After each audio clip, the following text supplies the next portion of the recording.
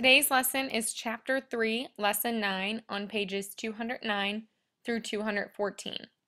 Our objective is I can understand where to place the first digit in the quotient when dividing. Vocabulary is unknown. Question 1. What do I do if my divisor cannot go into the first digit in my dividend?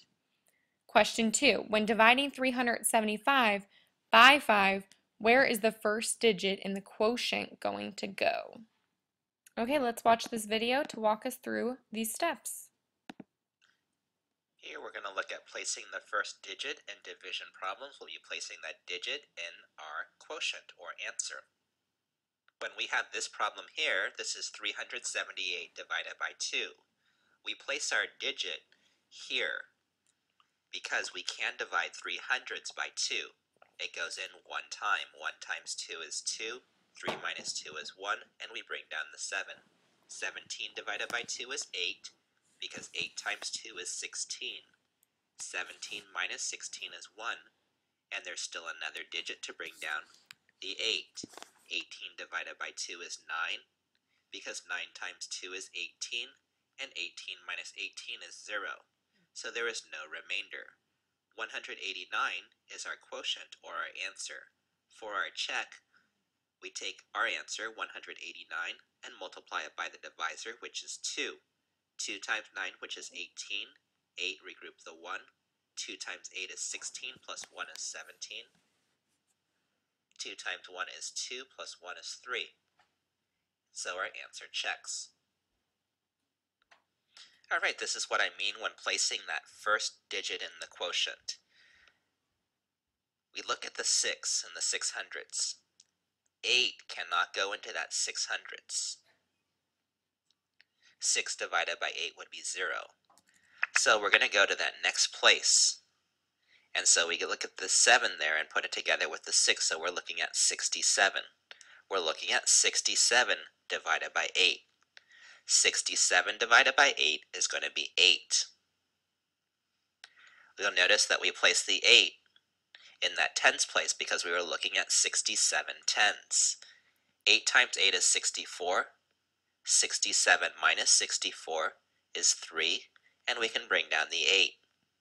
38 divided by 8 is 4, because 4 times 8 is 32, and 38 minus 32 is 6.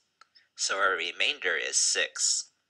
Our check is just as before, where we take 84, we multiply it by 8, and we add in the remainder.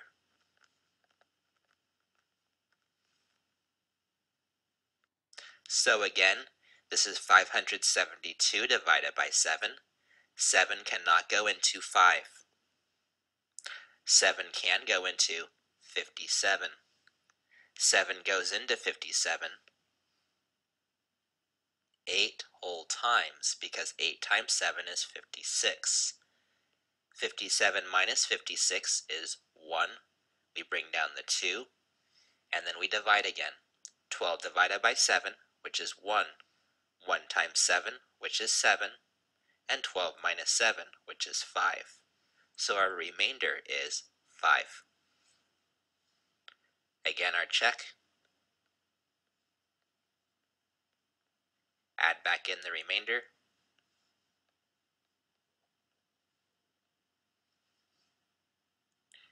And that's what we did here. We placed that first digit.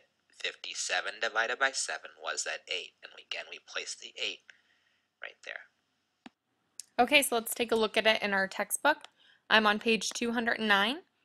So basically what this whole lesson is about is when you have a 3-digit dividend and you don't have enough hundreds to divide your quotient by. So you have to jump to that next place value.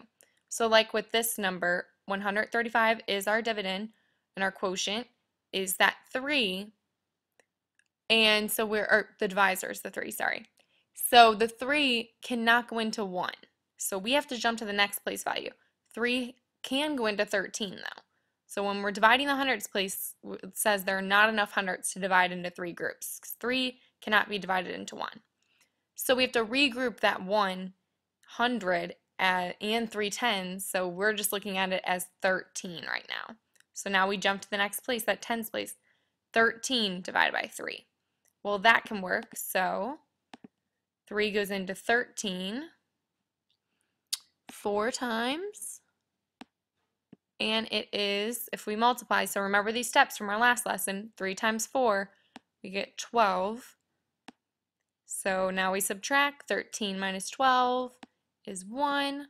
So now we move on just as we would, and we bring down, because 3 can't go into 1, so that was our check step, our compare, and then we're bringing down that 5. So 3 goes into 15 5 times.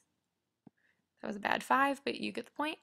3 times 5 is 15, and we have 0 when we subtract that. So our answer here is 45.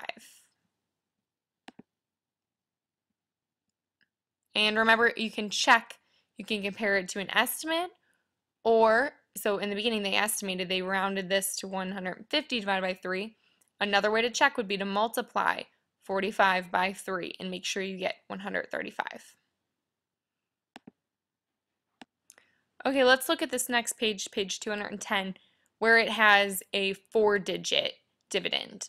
So 6,784. So their first step, they estimated it to 7,000 divided by 7. If you remember that tens trick, that would just be about 7 divided by 7 is 1, and we'd put those 3 zeros to be about 1,000. So 6,784 divided by 7.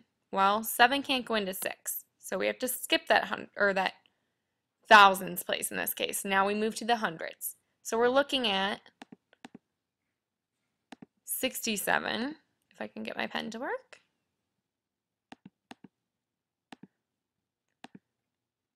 Okay, here we go, sorry. 67 divided by 7. So 67 divided by 7 gives us 9. So I'm just going to go through this quick because you should know these steps by now. 9 times 7, 63. Subtract, we have 4 left over, bring it down, and do this problem just like you would any other. So it's just that first step of remembering when it can't go into the first number, we look at the next numbers together. So 67 instead of 6. And this one did have a remainder. So when you're checking that, make sure you're multiplying 969 times 7 and then adding in that 1 of that remainder. So don't forget about that. Page 213, Homework Helper, walks you through those steps again if you need an extra help. Okay, so look back at your questions. Question 1, what do I do if my divisor cannot go in the first digit of my dividend? So that was basically all the problems we talked about.